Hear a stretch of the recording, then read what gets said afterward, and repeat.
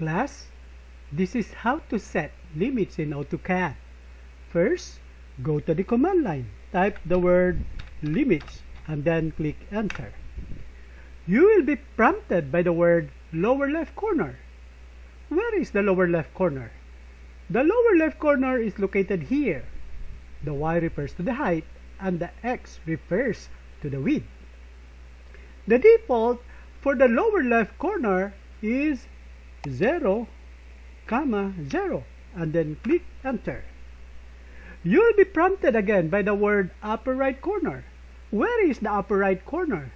The upper right corner is located here. It is now the right time for you to type the size of your working area, or your working paper, or your coupon band size. Assuming, for example, we are working in an A4 size coupon band.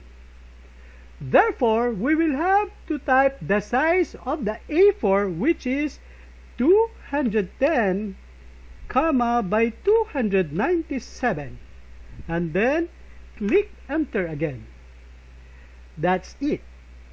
That is how to create limits in AutoCAD. Thank you.